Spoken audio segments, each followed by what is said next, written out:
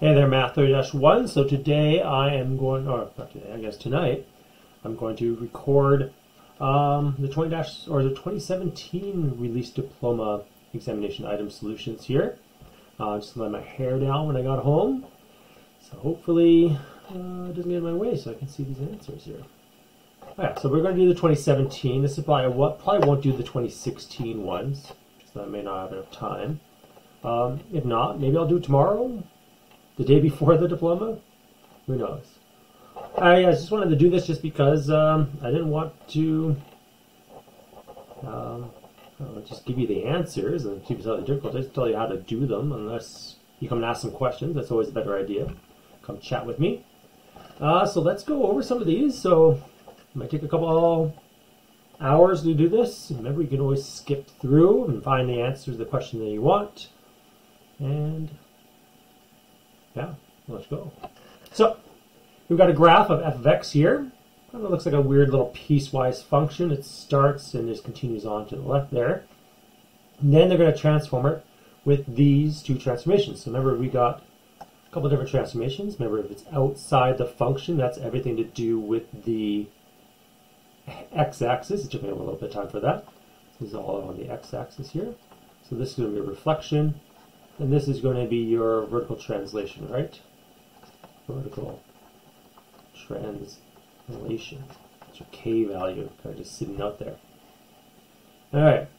So if I apply the reflection first, because that's the order you're going to have to do things in, so you're going to do this one first. If I do that, I'll just draw this thing in order, what's going to look like. So if I do the reflection first, let's do this in blue here. My graph is going to be something like this. So this point that at positive 1 in the y value is now going to be at negative 1. Positive 1 here. This point here on the x-axis, because this is over the x-axis, this point is invariant at this point. And then this graph will continue downwards forever. Right? So that is, I just highlight it, that's just the green part, right? So we do that first. And then after that, we want to do this plus 4. You got to do your translations after the fact. So this whole graph is then going to be moved up 4 units. So this point that's on the x-axis now, because that's probably one of the most important points for this one, because I'm looking for the range. I just like to know what the max value and the min value is. So if I move this up 4 units, and now I'm up here, and all the points get moved up 4 units. Like 1, 2, 3, 4. So my graph is going to look something along these lines. I'm not too concerned about exactly where this crosses the x-axis, but my graph will then look like that. So based on this knowledge that the max is 4 and the min is infinity, remember you can never include infinity, we're going to go with D, because remember you always do your lowest value, so we start with the lowest and then work out to the upper one there. Alright? So I'm just going to put here final. Oops. Final graph. Okay, just if you're looking at this, you're like, okay, which one is which? This is the final graph, right? So now the function f(x) is drawn entirely in quadrant 2 as shown. So you got to close this. The three new functions will be drawn after some transformations. So we got some transformations down here. For each of the functions below, identify which quadrant the graph will completely be drawn in. The quadrant number may be used more than once, or not at all. That makes sense, because there are 3 answers. I guess we move it out of quadrant 4. Who knows? So this one here, we're moving it down 8 units. That's a vertical translation, down 8 units. So if I do that one, I'm going to just take this max here. So this goes up to 10, so this is 8 here. So right now I'm going 1, 2, 3, 4, 5, 6. If I move this max point down 8 units, it's going to be down here somewhere. So this is going to be 4, and then it's going to move down another 4. So I got a point here. This is 4, so it's somewhere up here. So this graph is going to kind of go like this, right? Somewhere around that kind of shape to it. So that's, oops, I'm going to highlight that one. So this one's completely in quadrant 3. It's nice that they labeled it for you, but they didn't have to do that. Or quadrant 3. All right. Now this one here, because it's inside the function, it's going to be a horizontal translation, and this, because of the +8, is going to move it left 8 units. Well, that's kind of interesting. So if I move it left 8 units, this whole thing's going to move this direction. So my graph is going to be 8 units. 1, 2, 3, 4, 5, 6, 7, 8. Here to here. And then it's kind of go up and then down and back over like this. So it didn't actually move out of the quadrant. So that's kind of interesting. If it moved right, it would have went the other way, but because of the +8, it moved left. All right. I'm just going to put here left. This one's down. And this one's going to be a reflection, but because it's inside here, this is going to be on the y-axis. Remember, anything to do with the b value is about the y-axis, so this is going to be a reflection over the y-axis. So it's going to flip this way. So if it flips over the y-axis, let's just color code it. I'll just give this yellow. Then I'm going to have a point that looks like this. It's going to go down, then up, and then down. So it's reflected in that y-axis. Okay. So that's going to be in quadrant 1. I guess we didn't use quadrant 4. That wasn't too bad of a question. Just kind of drawing what happens to the picture. Maybe this left and right one messed some people up. They kind of said they can use it more than once. So yeah. So let's just double check. Did we get that one right? Yeah, 3D1. I'm going to get a D there. Okay. I'm not going to scroll back all the time. So this one here. This is a very typical diploma question where they give you a graph and then they do some kind of transformation to it and it changes some kind of characteristic on the graph. So I want to know what this characteristic does here, or what this stretch does here. So this is a horizontal, right, stretch of a factor of okay, 2. Okay, and then to complete it, so you should say about the, what do we say this one is? This is over the y-axis here, so y-axis. Okay, so when you're doing that, you're writing response. That part is pretty important to some diploma workers, which I don't see why, but that's okay. So we got some zeros. Okay, so right now the zeros of this function, so p of x is zeros at this point, happens to be, because remember what would make this equal to 0 is called a 0, is that -3, -0.5, and +2. So it's nice to put them in order. So if I do a horizontal stretch about the y-axis, anything that's just on the x-axis, that's not 0, right, if it's not on the y-axis, is going to be stretched outwards by a factor of 2, because these are x values. Like this point is actually -3, 0, right? This point is -0.5, 0, and this is 2, 0. So when I do my mapping notation, x, y, and this is going to affect the x values. It's not going to affect the y values because they're all zeros, but I'm going to have a 2 on the x. So all these are just 2 times what they were before. There's no negatives, so there's no reflections. I don't see anything there. So it looks like it's just going to be A. There we go. Okay, so we stretch vertically here. If we take a graph, we stretch it vertically by a factor of 9th. They stretch it horizontally by a factor of 7, about the y-axis, sorry, and then translated 7 units down. So they didn't even use the horizontal vertical translation there. I'm not happy with that. These transformations can be described by mapping the notation blah blah. What are the possible values here? So this is probably built to mislead some people, because the wording, the stretch factor by a factor of 1/7, is literally what you have to do. So when you do the mapping, when I do a horizontal stretch factor of this, I don't do the reflection, right? So that is still 1/7. Okay? So that one's still going to be 1/7. And then I do a vertical stretch factor by 1/9. So I'll put that there. And we go down 8 units. So the key is that this horizontal one, which affects the x values, stays the same here. If I were to write it in this form, right? With the b value, it would be a 7 here, right? And then everything else would be the same as it was, something like that, right? So this reflects, right? But they're asking for this, right? So this in mapping notation and this one in the wording are exactly the same. So I'm going to have a reference number 1 for m. That's not going to change. A half, I'm sorry, ninth for the other one, so that's 2. And then -8 for 6 here. Right. So because it says plus here, so maybe 8. If it said negative p, then we put just a regular 8 here. 1, 2, 6. Good.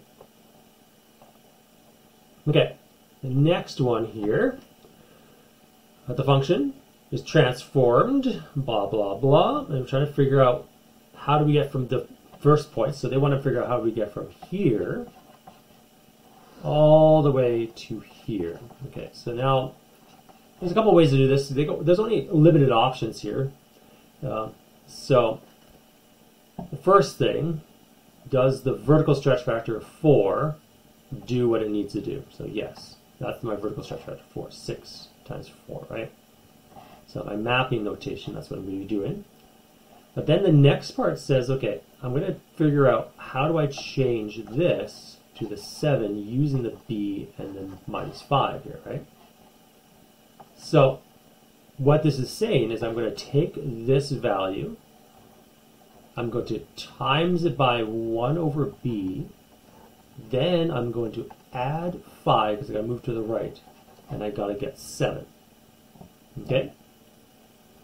So if you want to reverse the operation, say I want to go back this way, I can -5 first, and then kind of divide by b rather than, or times by b, I guess, to get to where it was. So divide by 1 over b. So that's my question, is what's happening in that spot there. Okay? So if I want to, I could just literally pick some of these and just see if they work. Like if I pick a b value of 2, 1 over 2, that's a stretch factor of 2. So I would times this by 2, which get me 8, and then add 5 is not going to give me 7. So this is not going to be a good one. All right? And then maybe this one here, this b value, this would be a stretch factor of a half. So this would be, I'll write down a factor of 1/2, and this would be a factor of 2. So this one, a factor of a half, so I times it by half and get myself 2, and then add 5 and get 7. So that would work, right? So you could do that. You could just kind of guess them on the down, because it's not too hard to do.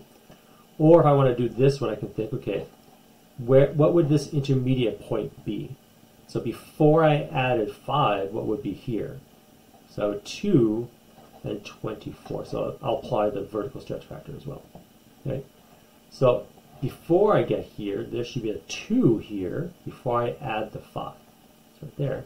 So how do I go from 4 to 2? Okay? Because here I'm going to add 5 to get to this point. So what did I do here to get here, right? What's this question mark right here? So I times it by 2. So the stretch, or sorry, times it by a half. So this is times by a half. So I'm going to have a b value of 2. Okay?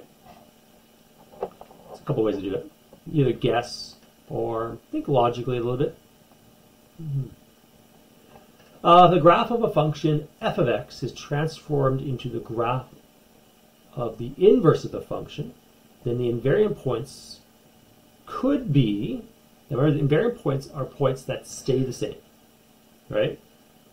So if it was 0, 2, it probably came from, depends on where variables on the graph. I don't know which graph. Maybe they're talking about the original graph. If this is the original graph, then it's going to flip. It's going to become 2, 0, so that's not invariant. This flips, it becomes 1, 2. Okay, this flips, becomes 0, 3. And this one flips, becomes 4, 4. Now the wording, it says it could be, because you don't know what's going to happen afterwards. Maybe there's going to be some kind of the transformations or the kind of stretching. But at this moment, this one stays the same. Remember, when you do invariant or inverses, when you do an inverse function, the mapping is xy to yx. right? So they flip their x and y spots. The hair keeps disappearing. Okay. This one here, so we're going to do some transformations. You notice that there's like the 2019 one, the 2017 one, even the 2016 one. There's a lot of transformation questions. So make sure that's solid. Okay. So this one here, we're doing it about the y-axis. All right, so this is about the y-axis. We're doing a reflection. This one we're doing both. So both the x and the y-axis. Right? And this one is an inverse. Okay. So, I'm just going to put a little arrows here. So if I do it over the x-axis, we're trying to figure out, okay, so which graphs, 4 different functions below for each of the transformations. Oh yeah. The graph of g of x is the same as the other graph. So when I reflect it over the y-axis, which graph stays the same? All right. So this one here is symmetrical about the y-axis. So if it flips over the y-axis, it's going to stay the same. So graph 3 is going to stay the same because it's the symmetry on that one. Okay. It's just the same on both sides. The next one is going to be flipped 2 ways, right? So it's going to flip on the x and the y-axis. So right now, if I flip 2 over and then flip it again, it's going to be over here somewhere in the first quadrant. That's going to work.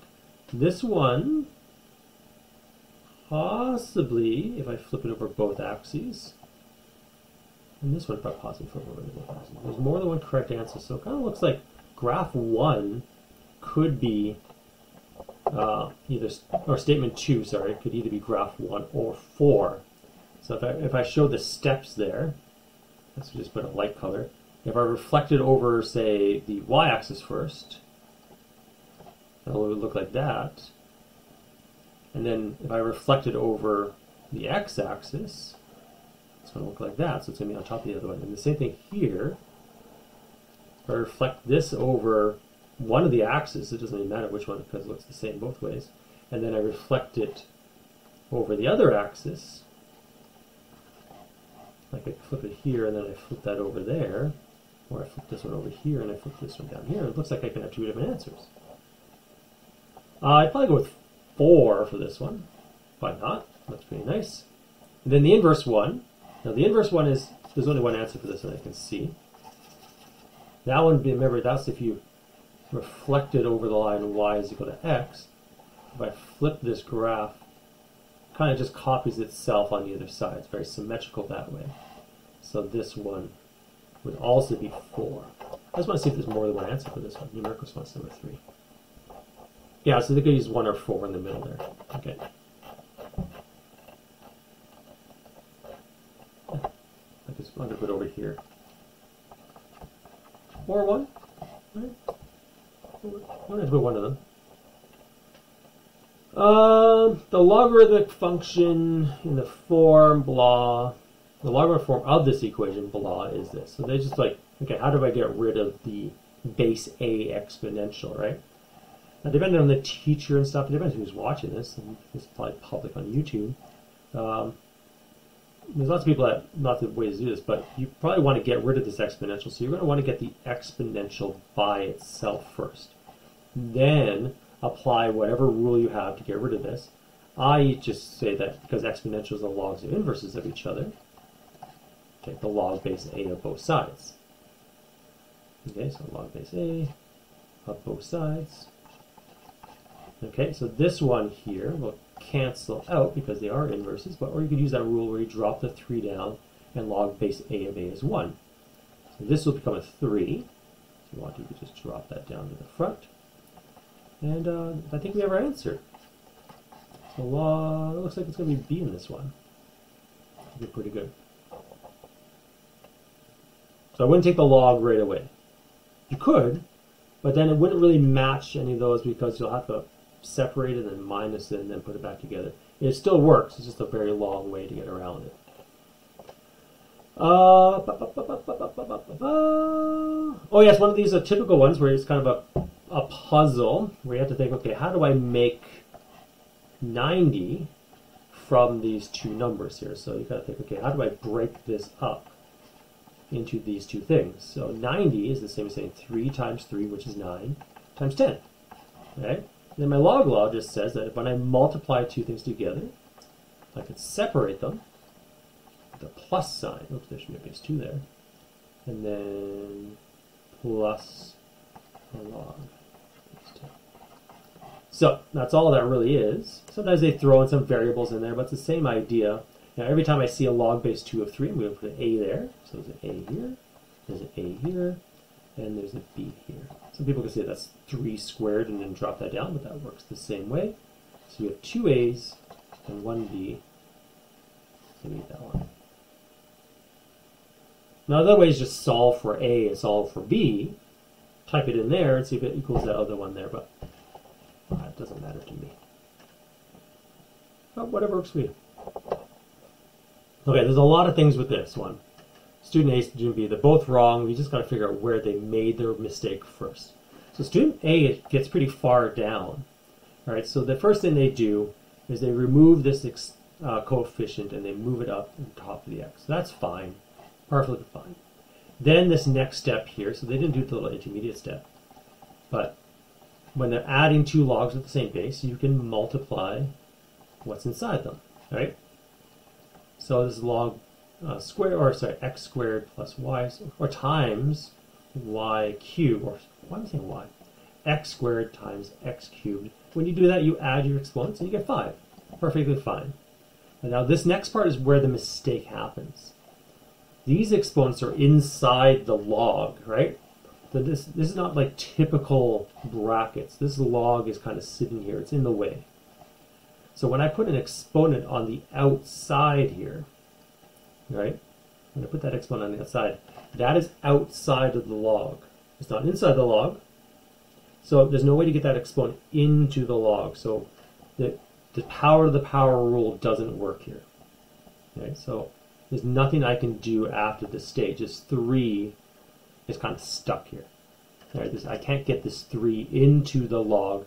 So this is where this kid made a mistake. Oops, I was going to get a little sad piece there. All right, kind of looks like he's crying green. So this kid made a mistake here. In fact, these two steps are fine. Step 3, made a mistake. Okay. Now here, either the kid made the same mistake on that stage here, or made it much earlier. And this kid did make it much, much earlier. Okay. By this time, you should have done the binomial expansion rule. Now this is the binomial, because the plus sign's separate in the two, so that's very important here. So when I cube this, it's going to be a log, so I'll write it down here, plus log x cubed times log x, cubed times log, or 2 log x plus log x cubed. Because of that, so we're going to use a rainbow here for the rainbow method, I'm going to have to do the whole rainbow because this plus sign here is kind of messing this up. And if you know anything about exponentials, there's going to be, because of this, there's going to be 4 terms after the rainbow. There's only 2 here. Where do the other terms go? Like I already have on this one 3 terms, maybe 4 terms, because it's 4 lines. And then you're going to have to do it all over again with the other guy. You're going to do lots of terms. This kid just made a lot of mistakes in the first method, right? And then they did the same thing the other kid did. They tried to do the power of the power. This exponent can't combine here. So this doesn't work. This doesn't work. This whole thing doesn't work. They just messed this one up. Student B did not do a good job here. So they messed up on step A. Right? Or step 1. Okay. Just remember that, like, if it's a binomial, it doesn't matter how complex the binomial is, the x plus y stuff. If it's a binomial and you do the expansion, you're going to get lots of terms, right? You're going to get, based on the rule, the binomial theorem, you get that many terms, and this doesn't make any sense. You should have way more terms than this. Plus, they also made lots of mistakes with those exponents. So this graph has a vertical asymptote. Okay, each of the graphs have a vertical asymptote because they are logs, right? So remember that let's just start off here. An exponential, okay, with a base that's greater than 1, that's what they're saying here, looks like this, right? A log is the inverse of that. So you kind of reflect it over, and a log is going to be looking like this. This is a log with the same base, okay? So it's being reflected. It's being reflected over this line. Yeah, I could just draw that on this one too if I needed to. Okay, but I wouldn't. I don't want to do that. I don't want to confuse this diagram. So, in the exponential, we have a horizontal asymptote at y is equal to 0, and at the log, we have a vertical asymptote at x is equal to 0. So now the key part is that this is an x is equal to 0 now. Okay. So which of the following have an asymptote of x equals 0? So obviously the first one, because it hasn't moved yet, right? Now the next key part is what is going to affect an x value, right? This is an x value. So pretty much anything to do with b or h, because everything in the horizontal direction, stretching-wise or translation-wise, is going to affect an x value. So which ones are going to affect the x value? Because those are the ones that are going to move this value. We don't want the ones, we want the ones that don't move it. So this is just going to affect y values, so that's not going to move anything. So this affects just y values.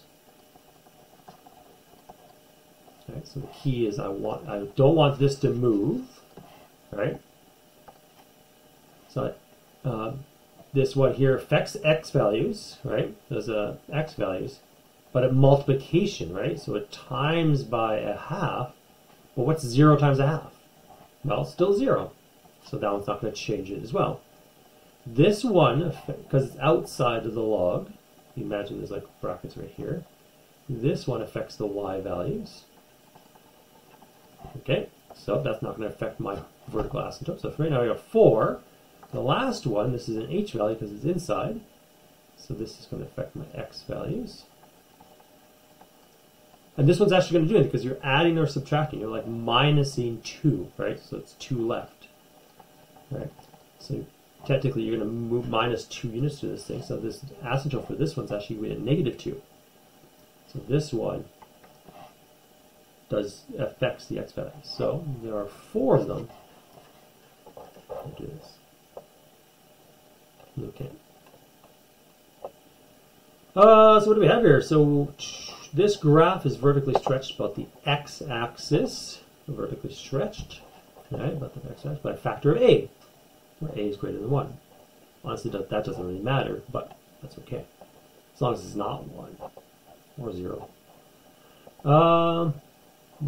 Makes it easy so you don't have to write 2 things. The 2 characteristics about that will remain the same, so it's kind of the same idea as this, right? If I do a vertical stretch, it's going to affect everything that has to do with y values. So this is an exponential, so that means it has a horizontal asymptote. So in this case, the horizontal asymptote is y is equal to -4 because of this little piece here. So it has a horizontal asymptote. I'm going to write that down.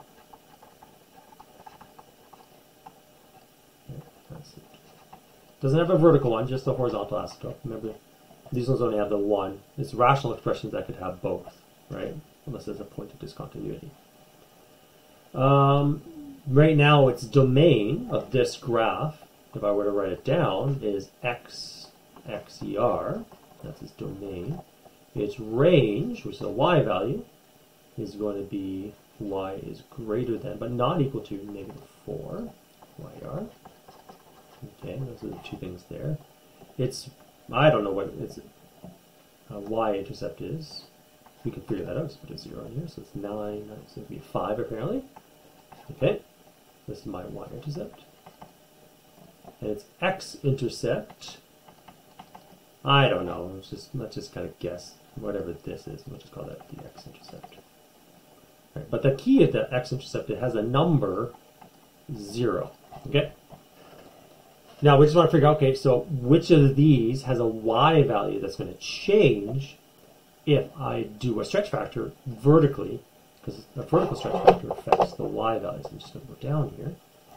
Vertical stretch factor but this, right, is going to affect the y values. So just multiply everything by whatever a has to be. So domain, no, not going to change. Right? It's an x value. Why would it change? X-intercepts, no, not going to change because they're x-intercepts, right? Horizontal stuff would change that. But everything else has a y in it. The range has a y value in it. The y-intercept is a y value. The horizontal asymptote is y is equal to -4. So all of these, if that was 0, if the horizontal asymptote was 0, then it wouldn't be affected. But in this case, because it's a number and it times it by a, so it's going to be whatever -4 times a is. Right? The two characters, we have two characteristics here. Let me just double check. What are we doing here?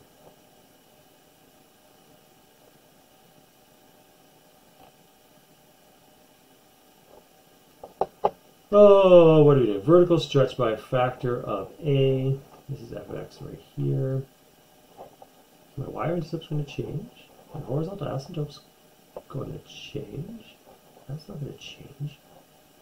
My range is going to change. Do we have more than one answer for this in micro response number 4? No, I'm just going to go back here. I like that. Where is it? 1 and 3. Let's see why they say 1 and 3. Maybe they don't say why, but 1 and... Oh!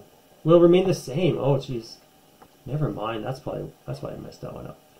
Whew. It's a good thing I was like 3. How do I fit 3 spots in here? The ones that remain the same are these ones. These other ones change, right? Change. Change. Change. These other ones remain the same. So those are the ones we're going to put in there. So I should really read that beforehand. Hopefully. Maybe that's why 50% got it wrong. They're like, which ones remain the same? So same. Okay. This is a very typical question. This happened on one of the other released items as well. It's all about changing the base in this one. They purposely picked A's and B's. There's nothing wrong if you just want to pick a random A and B, right, and just see what happens. If you want to do that, you can. Okay. And then test all these x values and see which ones work. Just pick some reasonable ones. Don't pick like 1 and 0. Obviously, it can't be 0, but don't pick 1. Right? 1 to the power of anything is still 1, so that doesn't help us too much. But like 2 and 3 or 5 and 9 or something could work out. But the way they want you to do this question is to make sure the bases are the same. Because if the bases are the same, then it's easy to identify, oh yeah, here, 2 is equal to x, right? So that means the exponents have to be the same. Or you can take like the log of both sides and fix the problem, right? So, right now the bases are not the same, so I'm going to modify this other side first. So, they're both to the power of 3, so really you can pull that 3 out here. So that 3 is now going to be sitting on outside of this instead. Okay, so this side's not going to change. It'll just be A over B. Okay, 2x minus 3. You put brackets on that one too if you want to. So you can pull that out. So this will just change into, if I were to keep this nice and organized here, 3x plus 12. Now you notice that the bases, this one's B over A and this one's A over B, so they're not the same, but you maybe want to flip them over. So another thing is that if I had like 1 over 5, I can rewrite that as like 5 to the negative 1. So I can flip them. Okay, I'll put this as a bracket if you want to. Well, it'd be a better example if I actually had a fraction instead. So I can flip this whole thing over and have a negative exponent. So that does the same thing, that negative exponent does a reciprocal. Now it doesn't matter which side you do it to. You can do it to the left side or the right side here, because I already wrote down this side. I might as well do it to this side over here. So I'll flip this one over, so the match is that one over there. But now I'm going to put a negative 1 exponent here beside the other one. So now if I look at my exponents, because the bases are now the same, I can drop the bases, okay, and then I can write this out. So I'm actually going to write it out before I multiply the negative into the brackets there. So I'll multiply this negative in. So I get negative 2 plus 3, negative 2x, sorry, 3x. I'm going to go this way. I'm going to go 5x, and then I'm going to minus over this one. So I'm going to get negative 9. And then I'm going to get negative 9 over 5. Hey, look at that's one of our answers. That's nice. Oh, I did not mean to cross it off. Right, so there we go.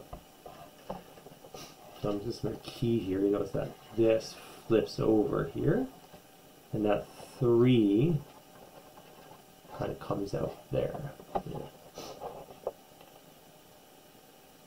The minimum number of years from January 1st that will take the town to exceed 20,000. So it's increasing at a rate of 2.6% per year.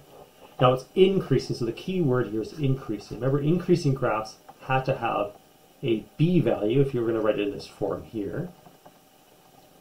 To be increasing, my b value has to be greater than 1. And that's going to be very key. Now this also kind of relates to a question from the 2019 one where they asked you to find the interest.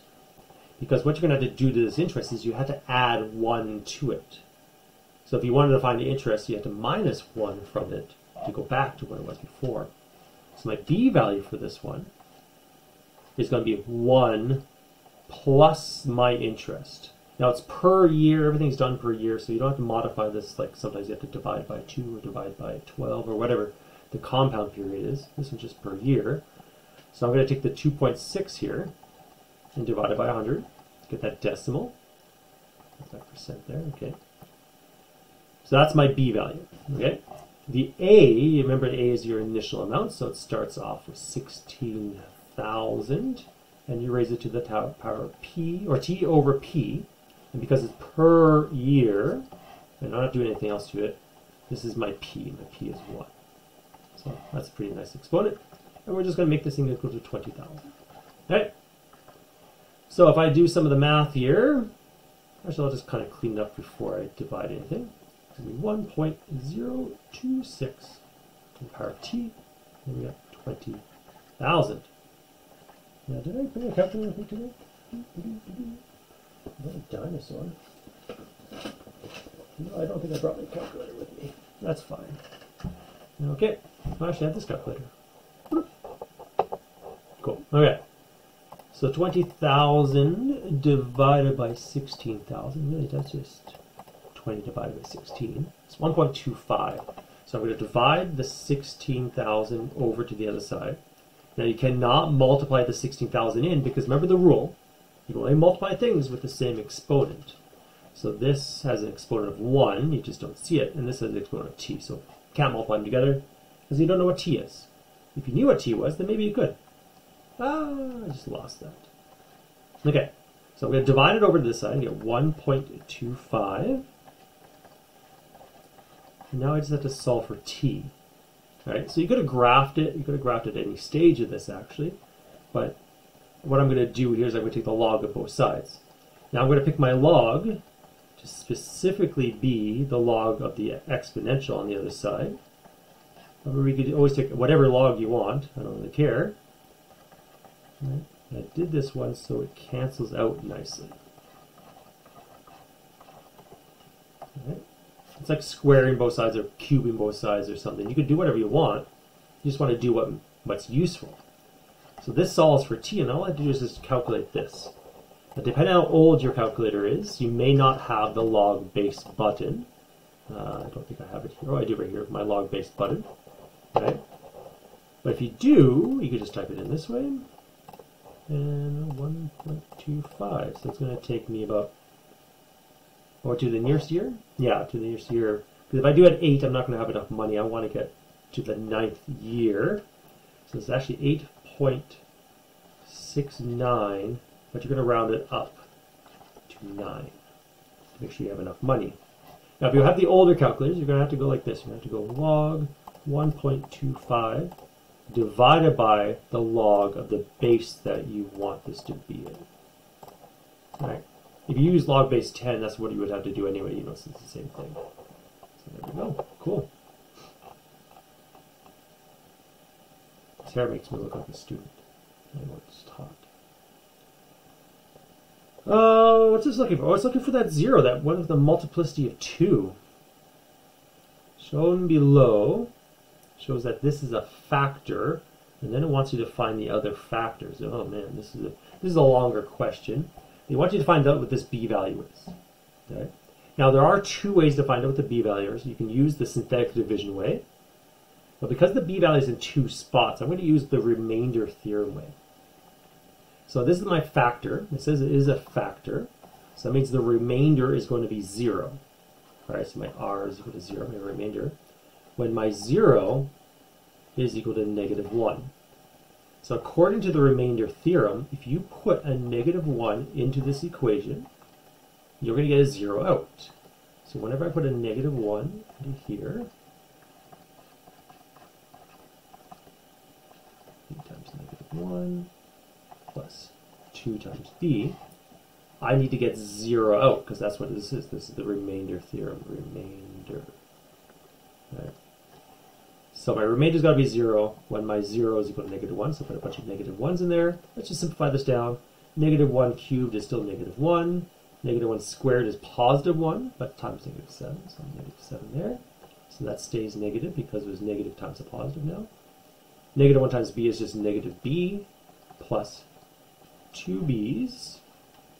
Okay, and then I just kind of rearrange this. Is all for b. You'll see why we're doing this. Okay, so I'm not even doing anything down here yet to find out what this other 0 is. But this here is -1 if you wanted to know. We're just trying to figure out what this one is. Question mark. We're just going to rearrange this. So this is -b plus b. 2b's is just a b, sorry. I'm going to add over these two things to the other side. Looks like I get 8. So b is equal to 8. Cool. Okay. Now we know what b is. What I can do now is to figure out what my equation is. I'm going to rewrite this now. So b is just 8. So it's going to be -7 squared plus 8b plus 16. Because there's my equation. What I'm going to do to find out what this other 0 is, I'm going to now synthetically divide it. I'm going to factor out the other 0, figure out what that last quadratic is, and hopefully it's a perfect square because you can see it's being squared down here. So I'm going to pull up my synthetic division here. 1, -7, 8, and 16. 3, 2, 1, 0. I'm not missing anything, so I don't have to put any zeros in there. I'm going to put my 0 here, and then continue. Now, depends on who taught you how to do synthetic division. We use our zeros in our course, but you can also use your factor. But if you use your factor, you have to minus. If you use your zeros, you add. So I'm using my 0. All right, my 0, both -7 here, I'm going to add. So I'm going to multiply, add, multiply, add, multiply, add. So do get 0, so that's good. So there's our, so it is a factor, so that's this one, so that checks off here. We're just trying to find the other 2 now. And the other 2 are kind of hiding away in here. Okay? So what's left over, because we factored out one of our x's, is going to be x squared minus 8x plus 16. And then the other one is right here, x plus 1.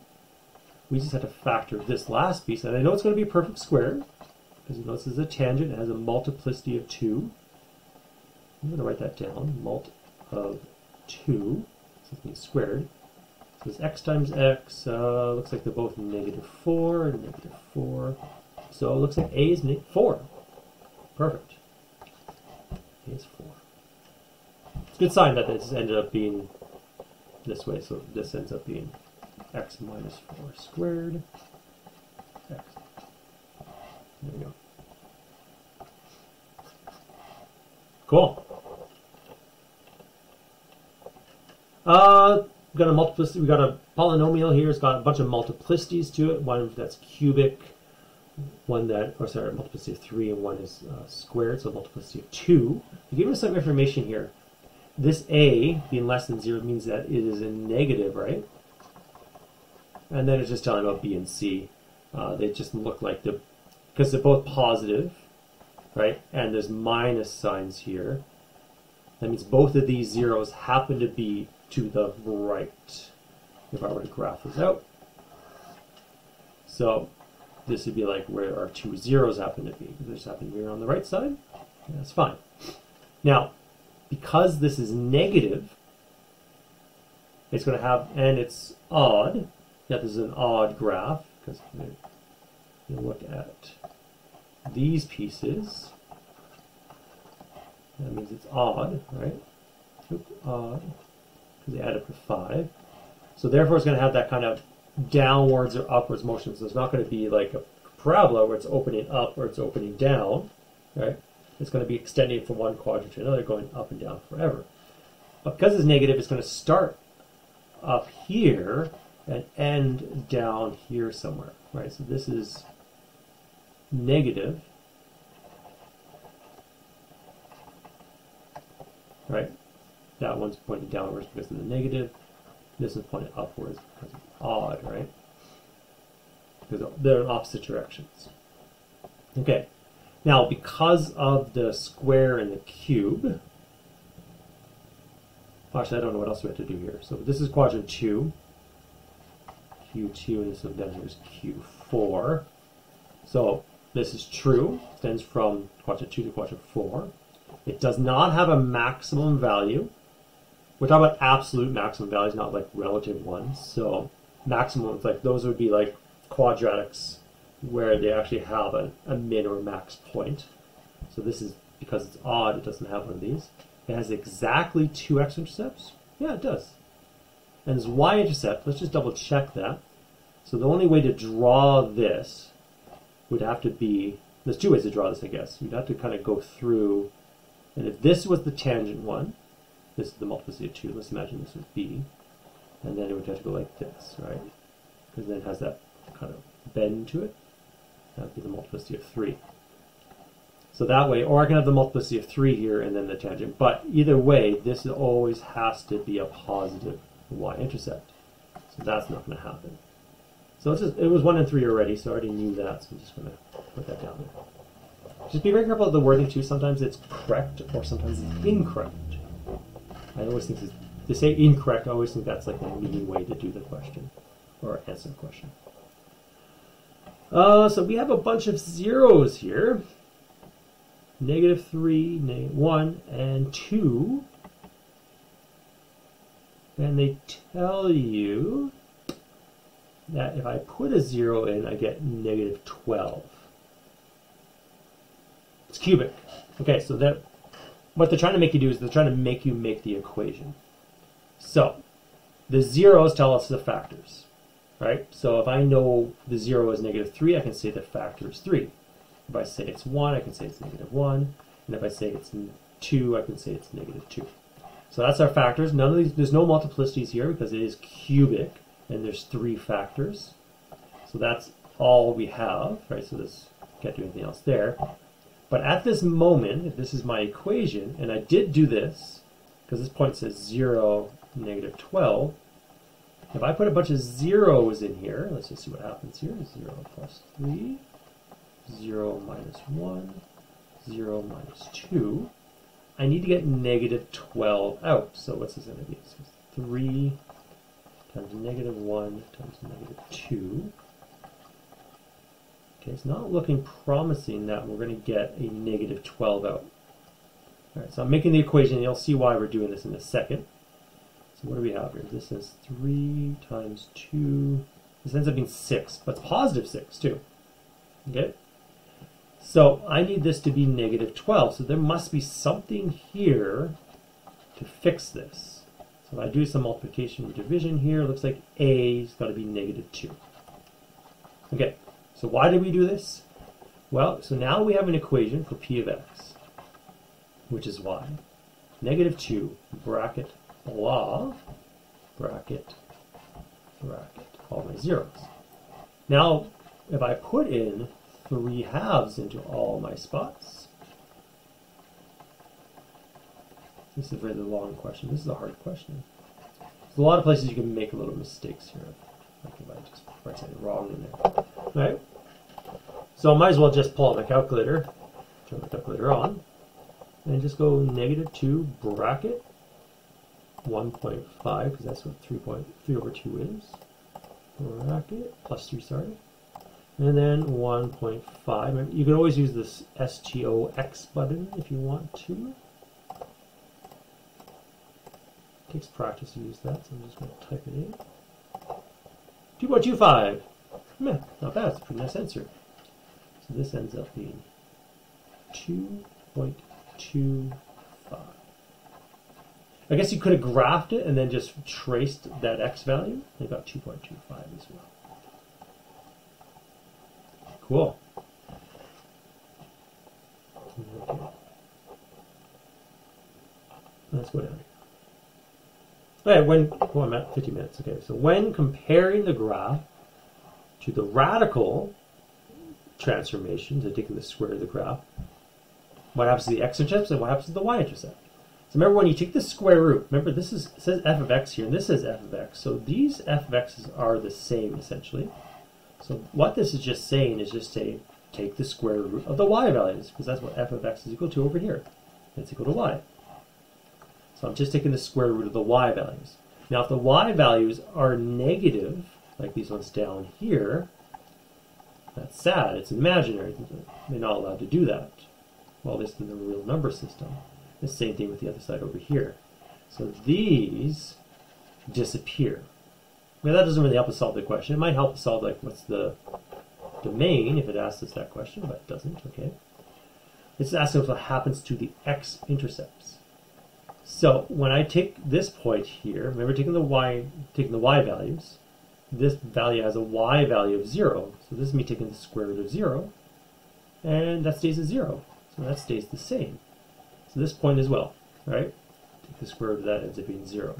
There's other points in here which you don't really care too much about, like this point and this point, where the y values are 1, and they stay 1, so they don't change as well.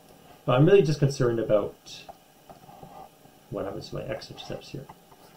So this one and this one, you know, they don't change. Take the square root of 0, so they stay exactly the same. The next one I have to worry about here is what happens to my y-intercept. Now the y-intercept is positive. It's a number. I don't know what number that is. It's slightly bigger than 5. Could be anything. But if it was, it could be like 7, maybe? 6. Let's say that's 7. If I take the square root of a number that's not 0 or 1, it's going to be a different number.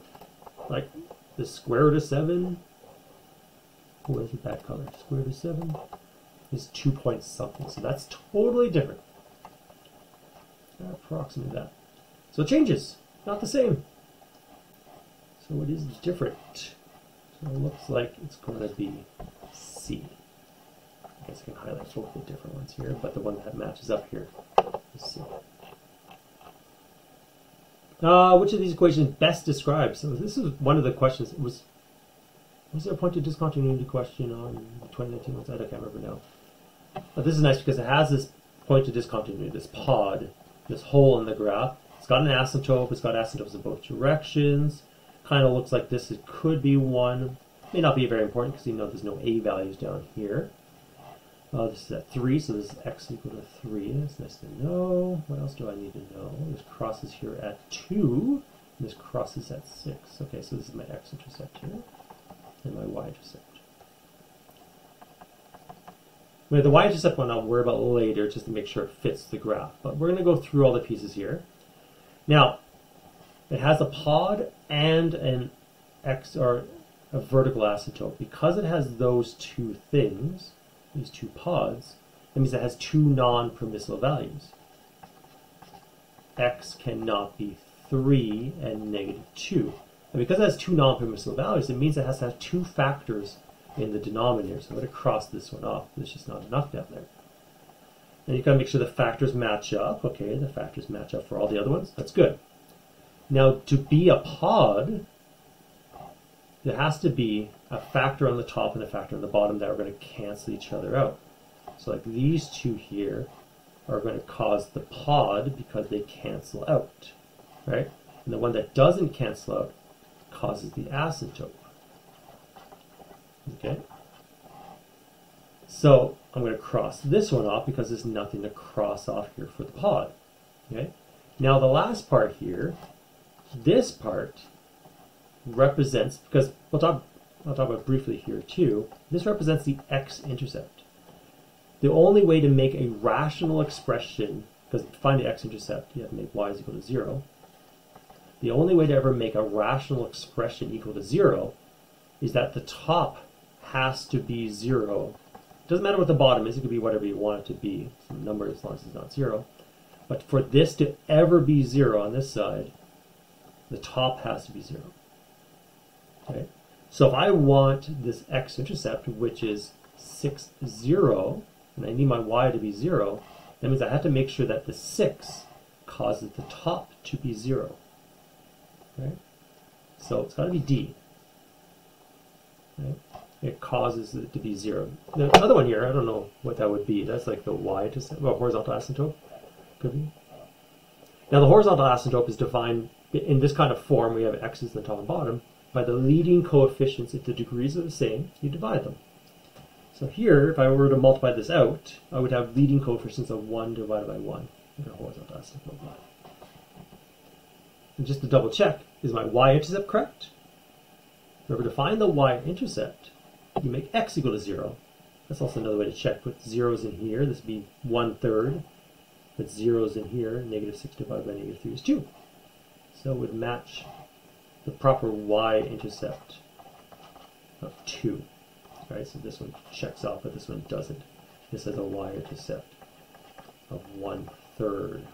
That's not good, so we'll cross that one off, right? X there. Okay, let's go down here, see what we have here. So we got a rational expression. They want us to know where the point of discontinuity is, if there is one, and where it will be. So it's always a good thing when you're doing these kind of questions to factor them out. So I just instantaneously put brackets on that top one there. And it's got to multiply that to 2. So the 2 and 1, it has to add to a positive. Okay. So the one that crosses off, like I said, the one that crosses off is the point of discontinuity. And the other one that doesn't cross off is your asymptote, your vertical asymptote. So, vertical. I'm going to put down vertical here. Okay, so let's see which of these is true. Point of discontinuity. This could be true. This one here, definitely not, because my point of discontinuity is going to be at x is equal to 1. Okay? Because what would make it equal to 0? So it's definitely not this one. This is the wrong value here. Okay. Vertical asymptote is not at 1, because it's going to be at negative 2. So that's not true. And this is not true. The horizontal asymptote is not negative 2. Actually, the horizontal asymptote for this graph is y, sorry about that. Y is equal to 0. And the reason it's 0 is because the degrees here are not the same. So we have that rule where if the degrees are the same, you can divide the coefficients. But if the degree in the bottom is larger, oh geez, how are you going to do that? If the degree on the bottom one is larger than what's on the top, then it's 0. If it's the other way, then we have a slant asymptote, and we don't deal with that in this course. Let's see what we have here. So we're taking a graph, and we're just multiplying these together. Okay. So let's take a bunch of points here. Now remember, the solid dot means multiply. Multiply. All right, not composition. That might be like the next question down.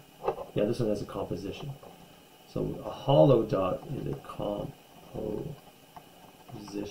I probably spelled that wrong, but whatever. Now, let's go here. So I'm just going to multiply. Remember what this is. It is f of x times g of x. Remember, f of x is defined as like y is equal to f of x. And g of x is g of y is equal to g of x. So it's really the y values times the y values. I'll put dots here for that one, but then go across here. Y times the y. The x's don't change. I'm just timesing the y values. So we take the two y values here. I'm just going to pick a different color. So 2 times 4, that gives me an 8. Okay?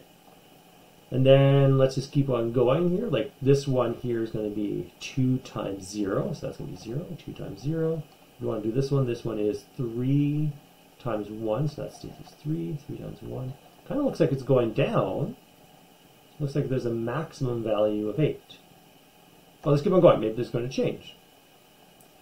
So if we got 1 times negative 1, so yeah, that's going down. 1 times negative 1 is negative 1. Oh, here we got negative 2 times 0. Oh, it's going back up. Oh, now we have a bunch of negative numbers times each other.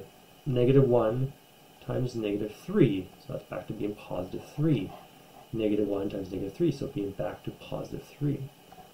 Now, a linear line times a linear line is a quadratic, right? Like if I were to look at these equations, it seems a bit excessive, but if you want to look at these equations, like this equation is negative x plus 4, and the other equation is negative x plus 2. If I were to multiply these together, I get a quadratic. Negative x times negative x squared plus 8, and then in the middle we get minus 6x or so. But the key is it's a positive x squared, so it's opening upwards. It crosses at the x-axis, or y-axis at 8, which we already knew. But this is actually just going to become a quadratic here. It's going to go down, and then back up to there, and this is going to go down, and then back up. That's really poor drawing. But then we have min values here. A min value here, and a min value, because it's symmetrical, and it looks symmetrical to that point there. So my minimum value is negative 1. So actually this graph is going to be greater than or equal to negative 1. So don't just half-ass it and just stop halfway and say, oh, it's going down, I'm going to stop, it's less than 8. It goes back up. You kind of follow the trend, it's quadratic. Okay.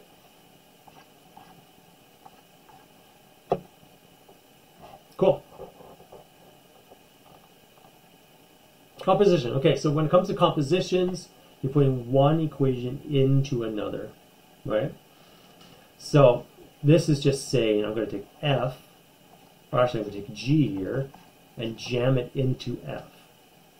So what that means is I'm going to take g, which is this equation here, and put that into f. It's kind of like saying if I said f of 3, what that means is I'm going to replace all the x's with 3's. Right, there'll be a 3 here, 2, and a plus 5, right? So I replace the x's with 3's. Here I'm going to replace all the x's with this bigger piece of whatever you want to call it. So I'm going to take this and replace all of these with it. Right, all these little pieces here.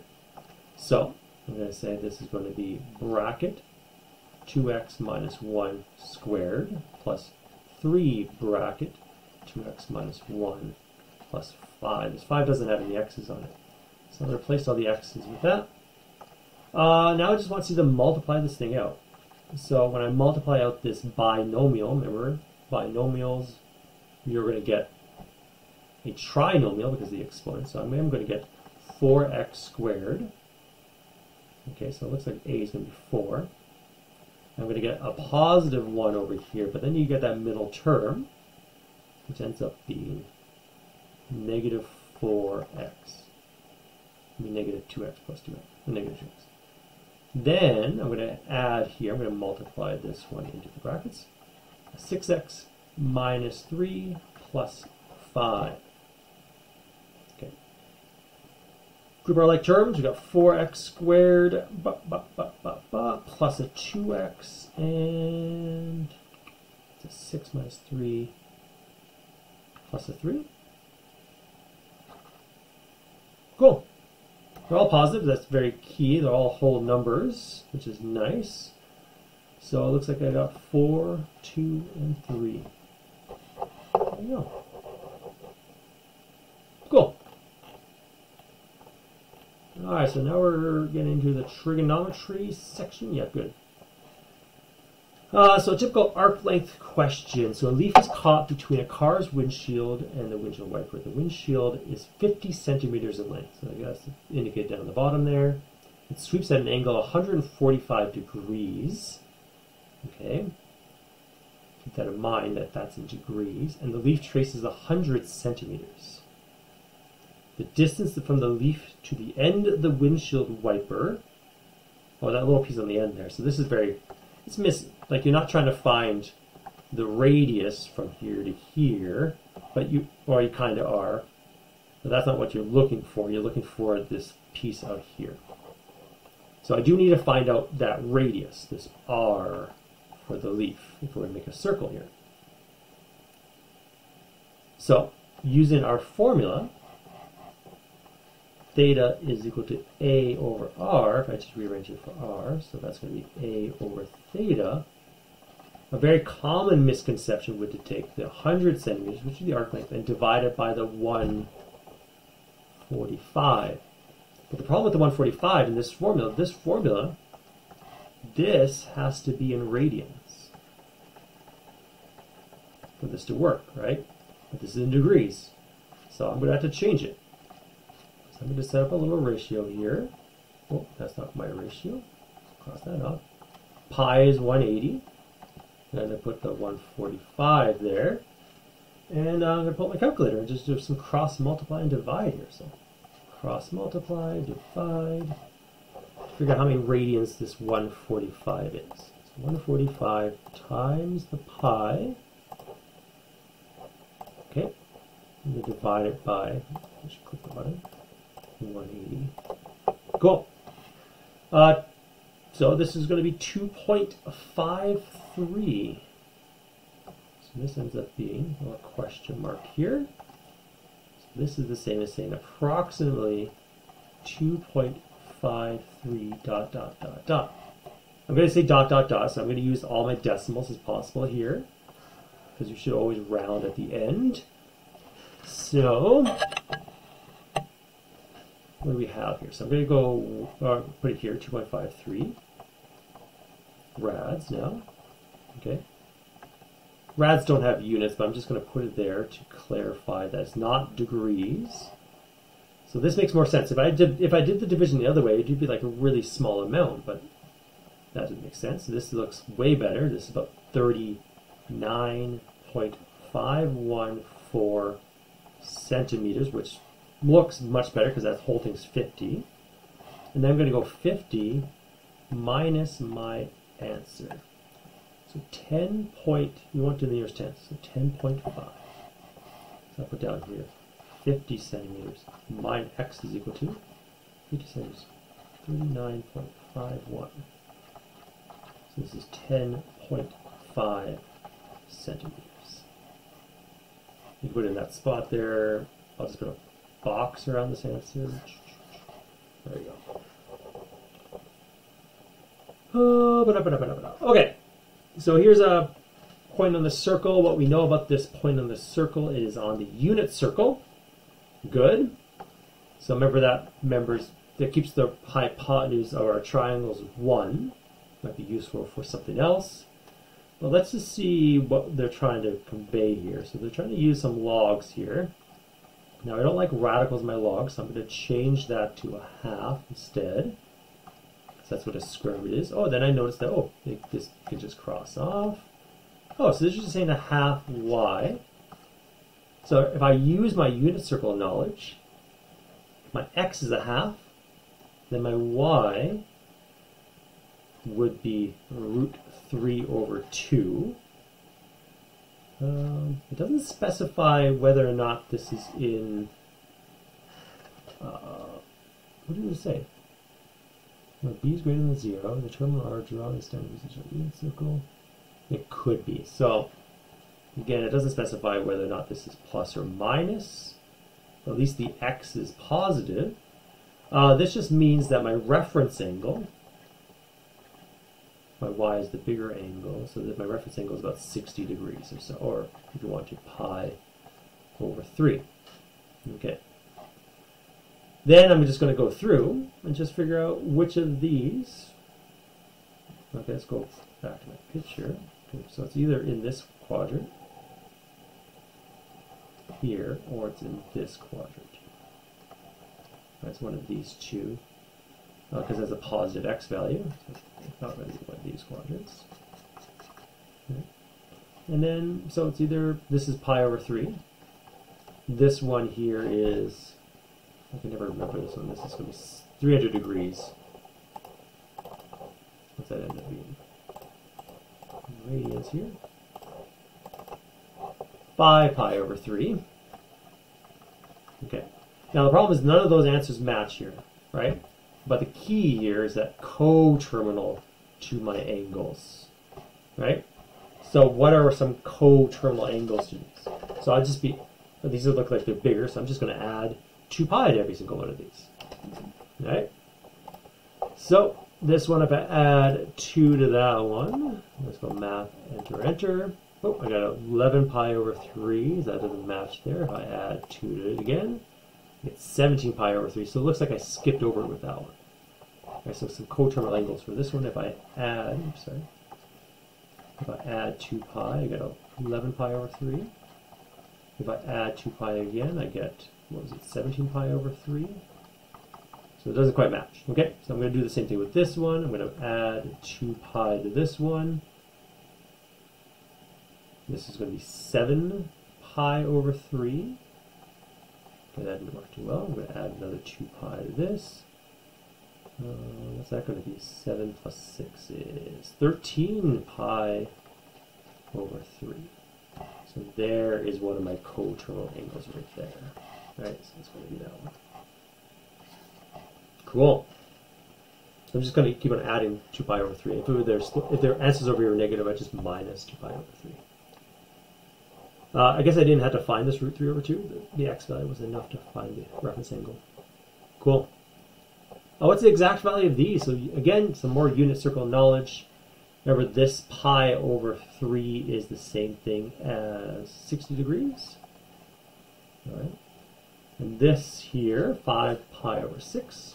I actually don't know. I'm just a bit too lazy to mentally think about that. It's getting a bit late. It's 11 p.m. That's 150 degrees. Okay. So 60 degrees on the unit circle. If I go 60 degrees here, this point is now 1 over 2, root 3 over 2. So sine, remember, is the y values. Okay, so that's the root 3 over 2. So it's going to start off going root 3 over 2 in this spot. Okay? Then the next part is going to be squared. But I'm going to do it for 150 now. So 150 is going to be right about here. So that's, this angle is 5 pi over 6 here. So 150. And this point is going to be negative root 3 over 2, 1/2.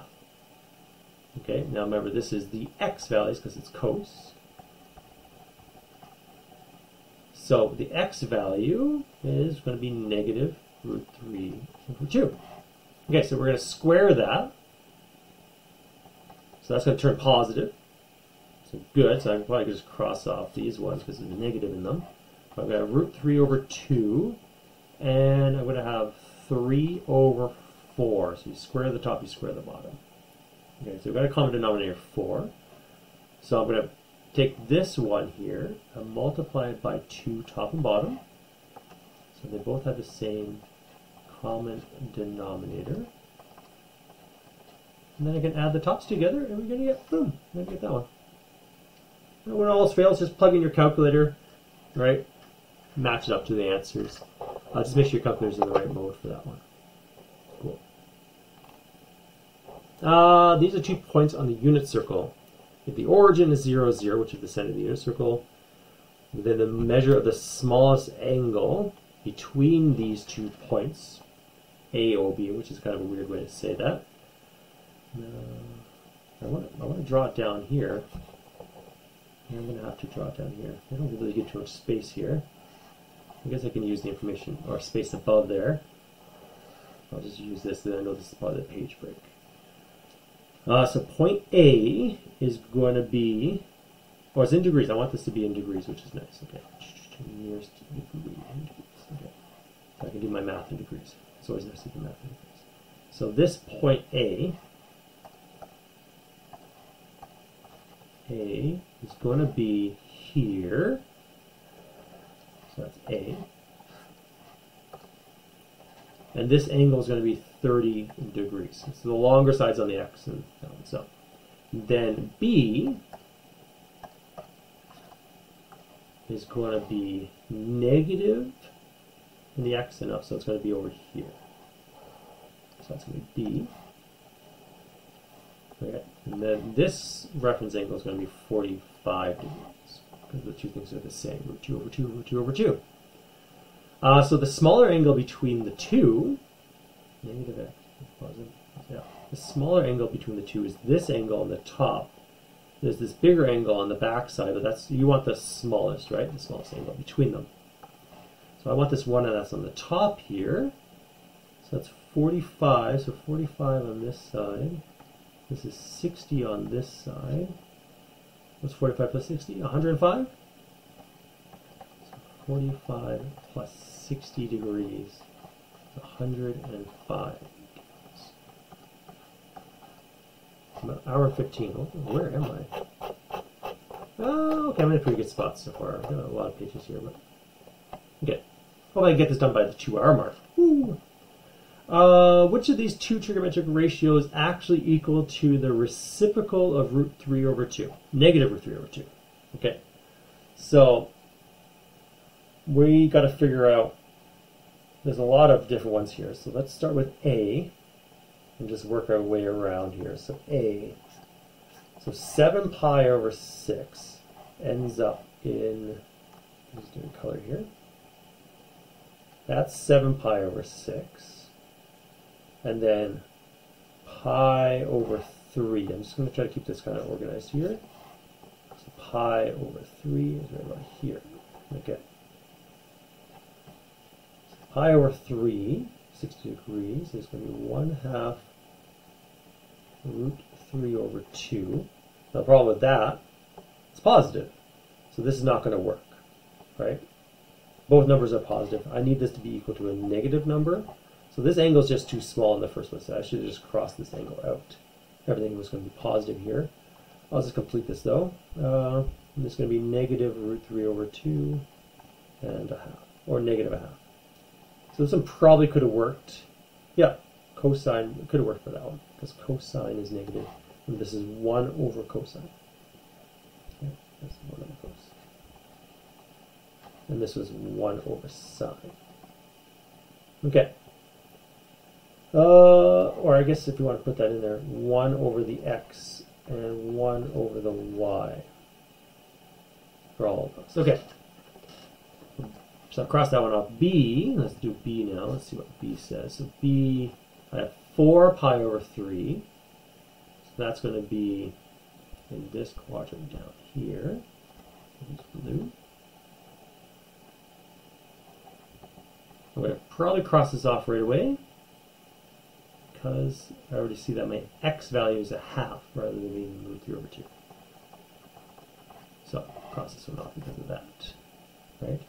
These other ones look promising because they're over 6 over 6. Now these are both the same.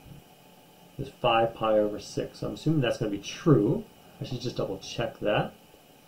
And this other one, I might as well complete this one. Let's see if this one works. So this would have worked. This did not work. This one did not work. Did the 5 pi over 3 work? 5 pi over 3 would be over here. We would have a sine value, 1 over 2 for the x, sorry, and negative root 3 over 2. Yeah, this one would work because it's the y value. So that would work. So this one works. But this one doesn't work, so I crossed that off already. This would have worked, but this one didn't work. So 5 pi over 3 works, so that means this works. Does 5 pi over 6 work? I'm assuming it does, but let's just double check. So I'm going to write down to D here. It's taking a long time for this one question. So this would be the same here. So check mark, that works. Okay, now the 5 pi over 6, that would be over here. And it would have a negative, yeah, so this looks like it would work, because it has an x value of negative root 3 over 2. Cool. Whew, that was a fun question. I guess I could just type those in my calculator and see if they equal it. I'm guessing this would have not worked. Okay. Yeah, it would have been positive there. The number of squirrels, n, living in a particular area can be modeled by this weird function, where t is the months since missions began. At 5 months, the population reached the first maximum. Okay, so I'm going to start drawing this out so I can figure out what this graph would look like. I'm assuming there'd probably be no negative to these, so I can't have negative squirrels. So I'll just draw like this then. So 5 months, and then at 12 months, the squirrel population is the minimum. So 1, 2, 3, 4, 5, 6, 7, 8, 9, 10, 11, 12. 1, 2, 3, 4, 5. So right here, 5 months, I have a maximum of 200. Okay, so right up there. Okay, at 6, 7, 8, 9, 10, 11, 12 months, I have a minimum at 1, 12, 10. So right about here. I'll go over here, this is 1, 10. So right now we have this part of the graph, like that. Okay. Well, I do think they're not asking for C. C would have been more difficult. I guess it would just be like -5 if it was a coast graph. Yeah, -5. I guess we can complete the whole graph. Why not? Let's see what the distance here. So this is only half a graph. So it goes to get back to the crest. That'd be the other half. So the distance here would be 12 minus 5. So how far apart is this to this one? So 12 minus 5 is 7, right?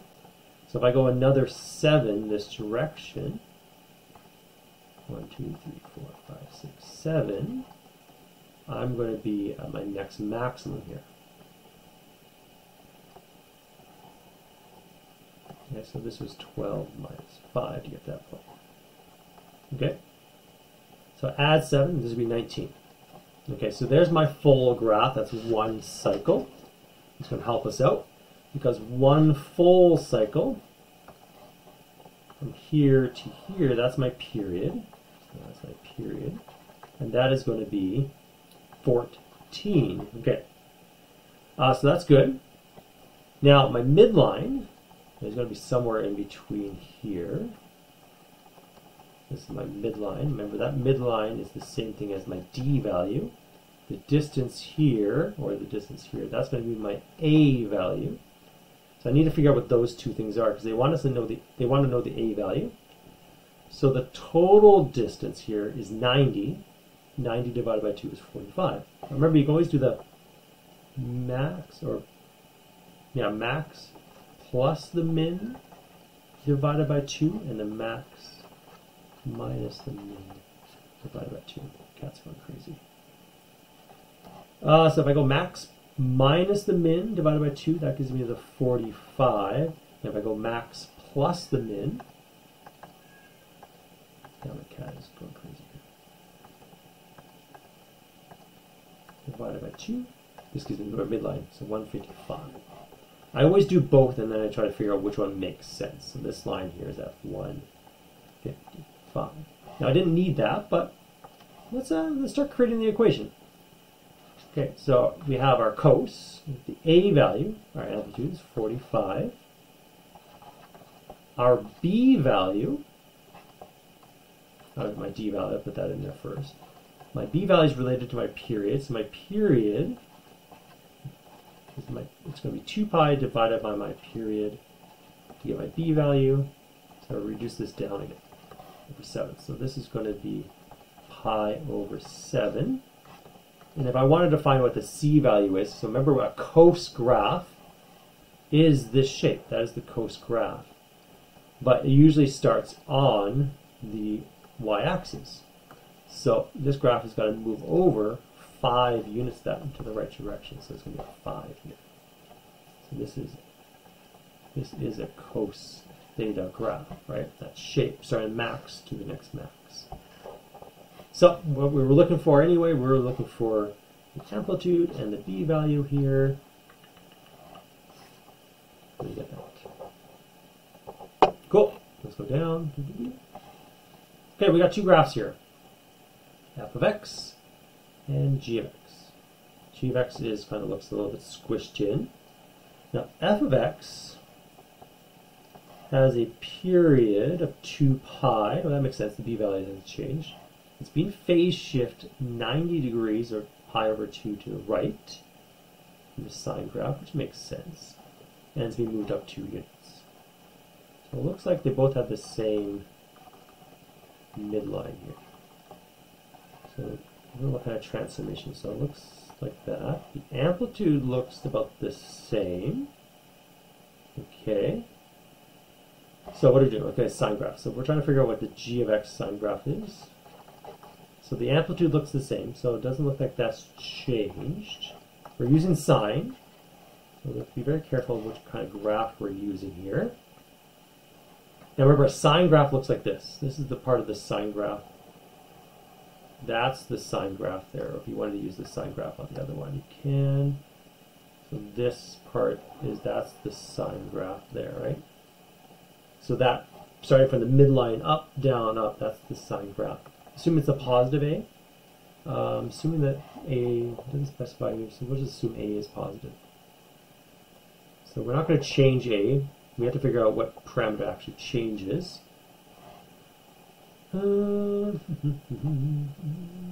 Describe, change can be described as the parameter having a new value of this. Okay, so my B value doesn't change. My D value didn't change. Oh, my B value did change, didn't it?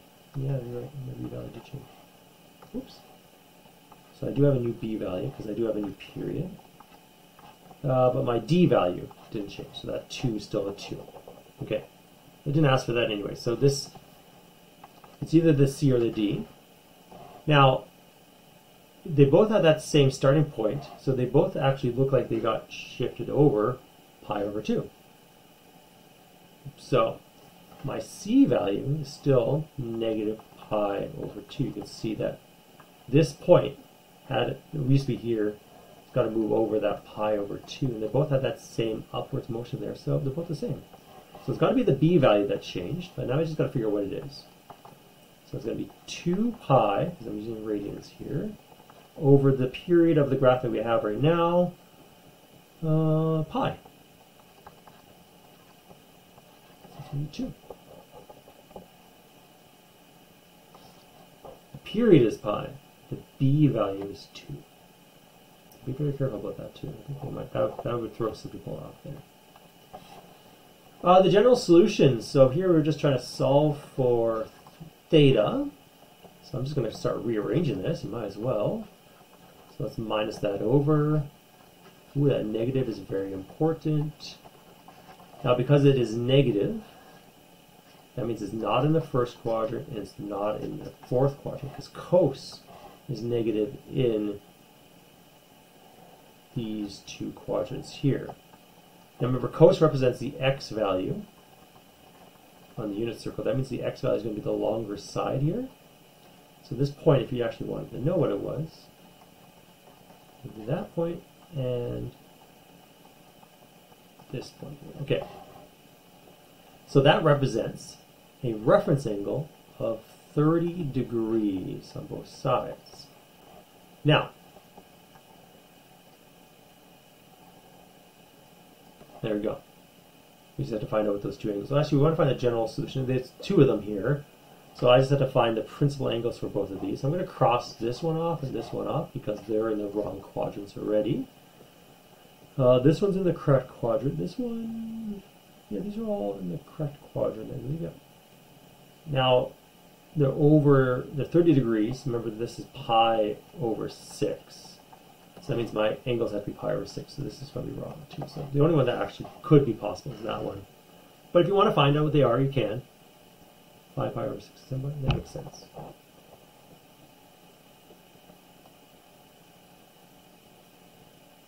All right, which of these satisfy this equation?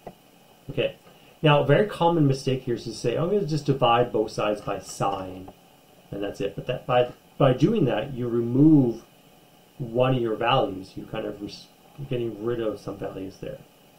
Because 0 could technically work. Whatever makes sine equal to 0 would work. So I wouldn't do it that way.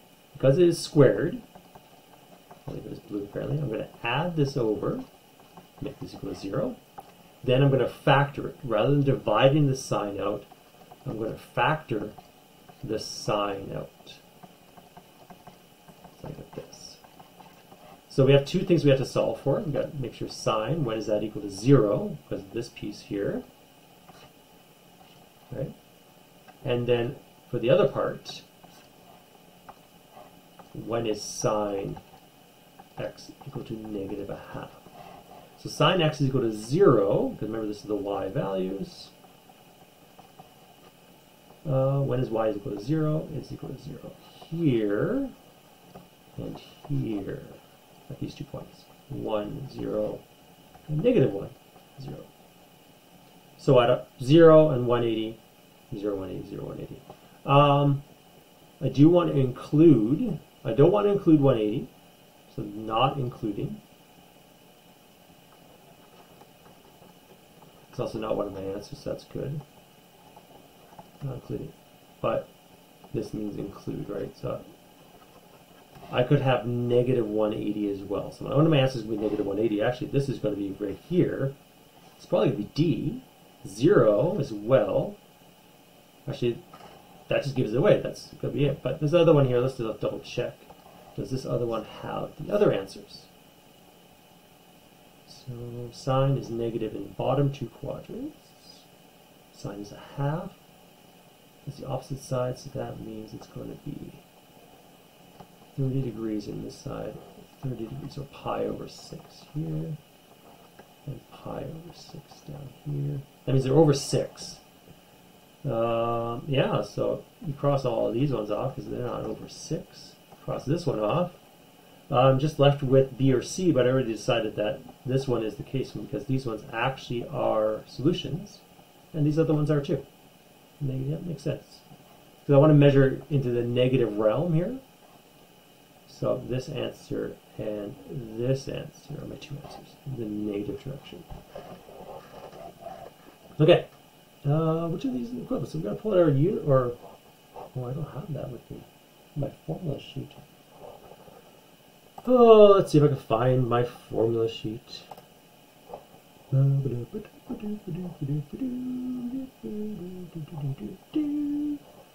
have no clue where that's going to be. Is that down here somewhere? Ah, right here, math 30. Ah, sweet, here it is. Okay, good, good, good. So I'm going to use my identities over here, so I'll just zoom into that spot. So let's pull out my equation. So we're going to do the sine difference and the cos sum identities here. So in my sine difference identities, it's sine cos minus cosine. So this is going to turn into sine pi over 2 cos that minus cos pi over 2 sine. Yeah, I think that's what it said. Let's just double check that. Sine alpha cos beta, sine alpha cos beta, yeah. Minus cos alpha sine beta, yeah, okay, looking good. Then I'm going to add cos. Cos sum. Cos sum is, if I remember, cos minus sine sine, yeah. So this is going to be cos pi over 2 sine theta minus, if I fix that, minus sine pi over 2 sine theta. Oh, this is weird. Sine theta. Okay. Now, the pi over 2 part's the really easy part here because pi over 2 is not just a point. That's straight up at 90 degrees here. And that point is 0, 1. So using our sine being the y values and cos being the x values, this will be 1, this will be 0, this will be 0, and this will be 1. Okay, so because these other ones are 0,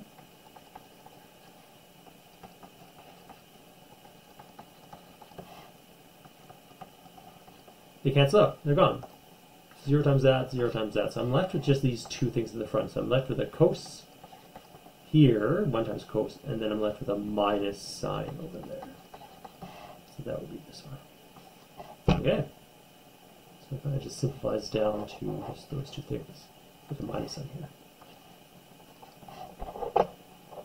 Cool. seems pretty easy. I'm going to go. I should probably double check my answers on this one. That's fine.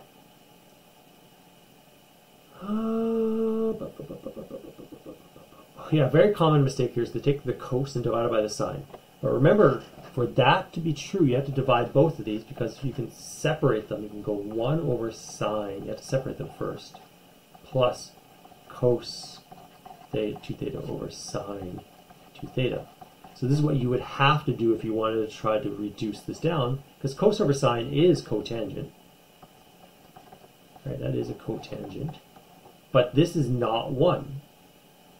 So I'm going to cross these two off, right? So this just doesn't make any sense. So that doesn't work. So I'm just going to write down here, not 1. All right? Very important. Okay, so that didn't work. So I got to figure out some other way to fix this. So you notice that the other two answers, they just don't have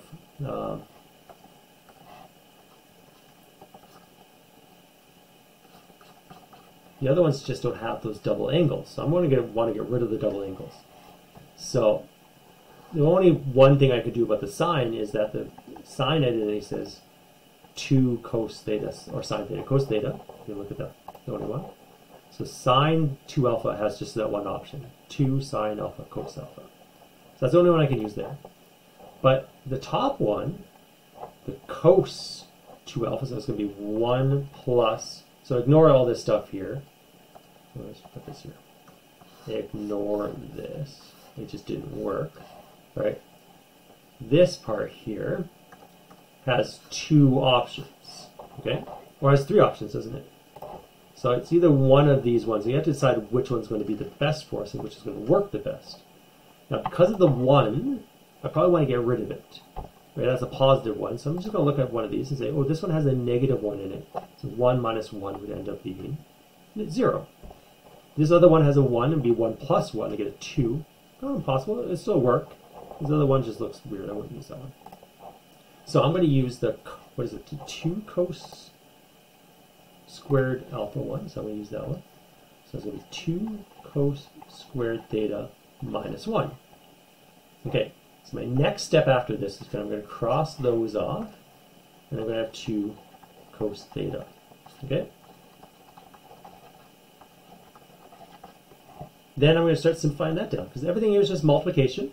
So I'm not going to run through the same problem we could have had with the other side.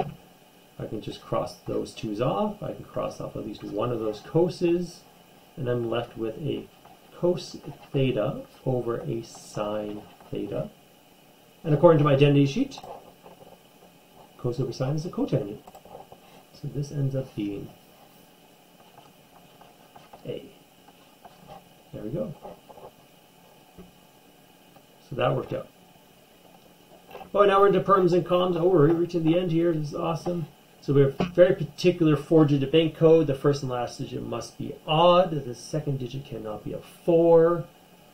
Digits cannot be used more than once. Cannot be. I'm just going to highlight that.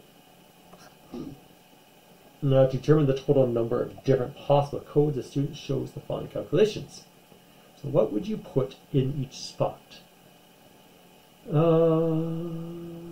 First, second digit. 4. I didn't say anything about what digits you have to use, so I'm assuming we can use all 10 digits. So half the digits are odd, half the digits are even. So if I were to just start here, I can put down, oh, it's not too well.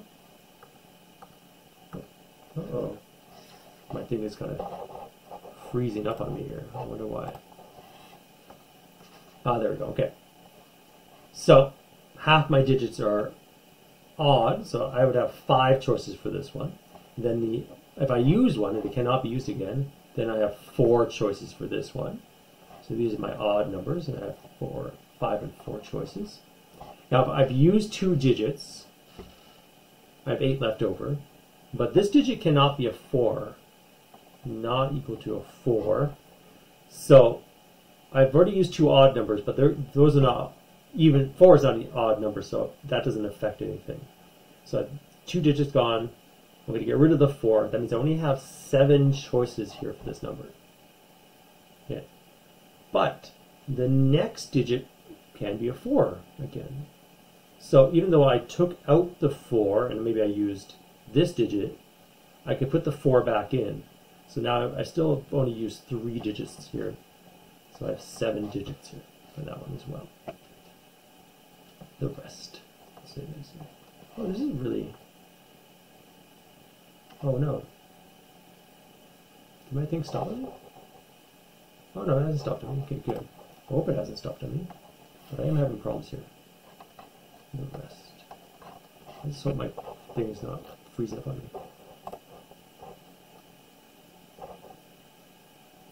Yeah, so this time it's an hour 40. Ooh, an hour 40. Okay. For a picture, 3 girls, 3 boys are arranged such that they alternate. Now, this one's kind of tricky because we're looking for arrangement, so order does matter. So there are 2 cases here. One where we start with a boy and one where we start with a girl. Because the alternating pattern can go boy, girl, boy, girl, boy, girl. Or it can go girl, boy, girl, boy, girl, boy. Right? So we've got 2 cases we had to deal with. So we could just find 1 and times by 2, or just find the 2 and then add them together. So for the boys, we have 3, 2, 1, 3, 2, 1. And for the girls, we have 3, 2, 1, 3, 2, 1. Okay. So if I do the 1 calculation on the top, I'm going to get 9 times 4. I'm lazy. So let's do that. 9 times 4. So I get 36. And then I'm thinking, okay, I need 2 of them. So I'll times by 2. So it's actually 72 for this one. Okay. Cool. Just be very careful. Like, watch out for repeating letters, but verify doesn't have any repeating letters. But if it did, you have to make sure those are accounted for.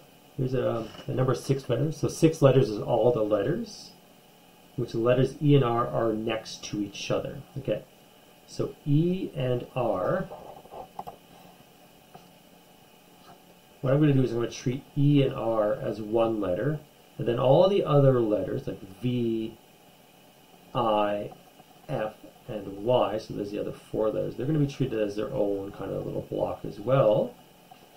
So here I have 5 blocks. So this here can be rearranged 5 factorial ways. Right?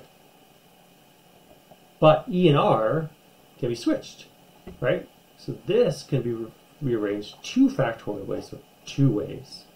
So I got 5 factorial, which is 120, but there are 2 factorial ways because I can switch my E and R. They don't have to be ER, it can be RE. So there's 240 ways to do this one. There you go. It says it's not necessarily in that order, so that's very key. So I can switch them. There you go. Pretty easy. Now, how many ways can they be apart if I added that question on there? So just remember that you can do this now since I had the information about them being together, and there are 6 letters.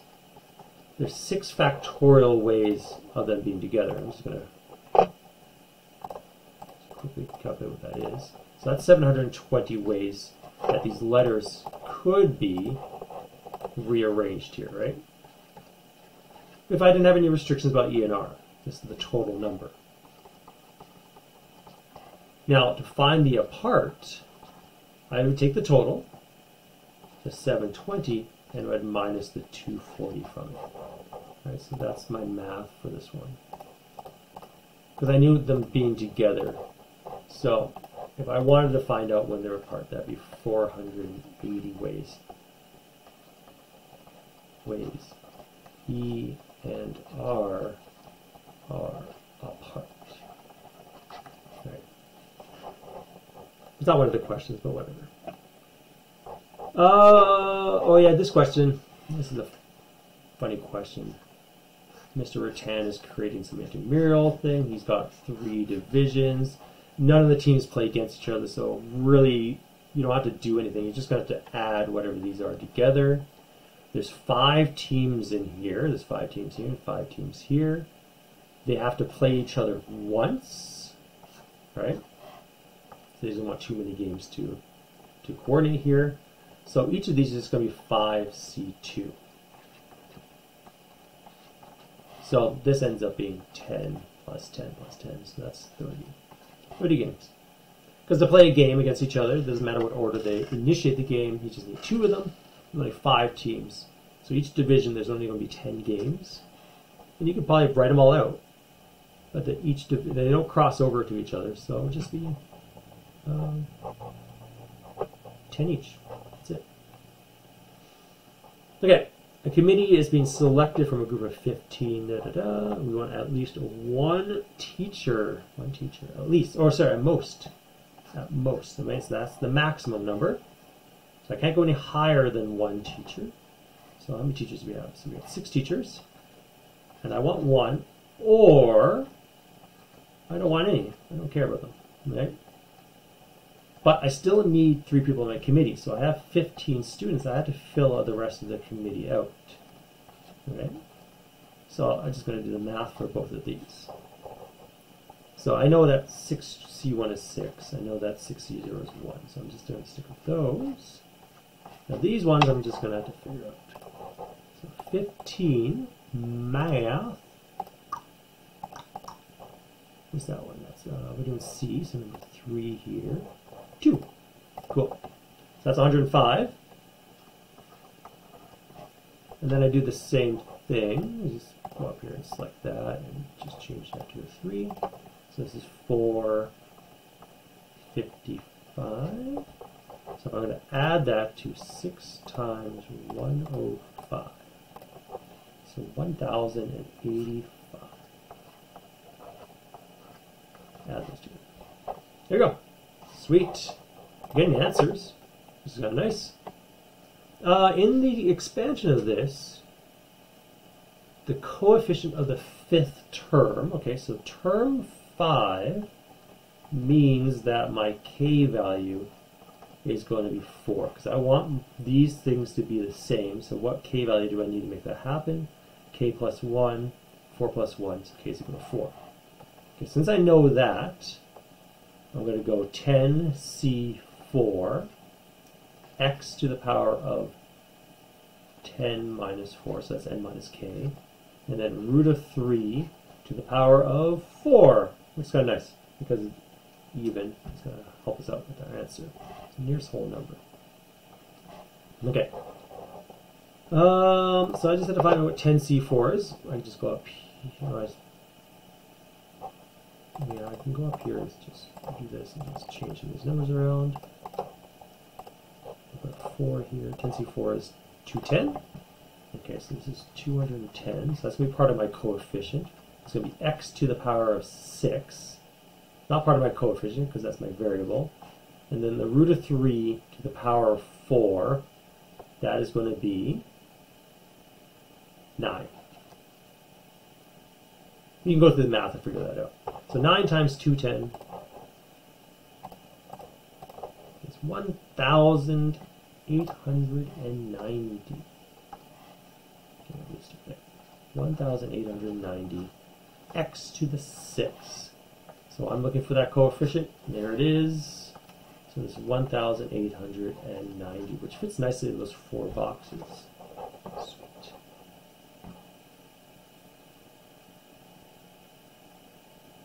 Put a 5. I don't know what it would have been. Would it have been too big, maybe? Okay. The middle term. So people are thinking, oh, how do I have a middle term if I have 6 things? Well, I actually have 7 terms, right? Because of that, we have 7 terms. You always have one more than the exponent. So if I have 7 terms, it's hard to do this with my hand there. Where's the middle going to be? 3 on each side, so it's going to be this one here. So that's the 1, 2, 3, 4th term. So I'm looking for the term 4 here. Okay? Now, term 4 means that my k value has to be 3. So I'm going to have 6c3 a squared to the 6 minus 3 a cubed to the 3. Okay, so what is 6c3?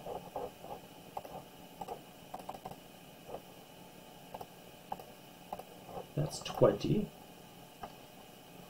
Okay, so that's good. So at least I know It's not going to be these 15 guys. This is going to be a squared to the power of 3. And this is going to be a to the 9. So I'll do that one right now, because power to the power means you times them. So this one's going to be a to the 6, power to the power, a to the 9. And then when you multiply things with the same base, you add their exponents, and you get 15. Sweet. There we go. Perfect. Hey, look at that, we're done. That's awesome. Hey, we finished under 2 hours. So hopefully that helped you out if you actually watch this video to the end. And I'll see you in class, or I'll see you in the next video. Like and subscribe. Bye.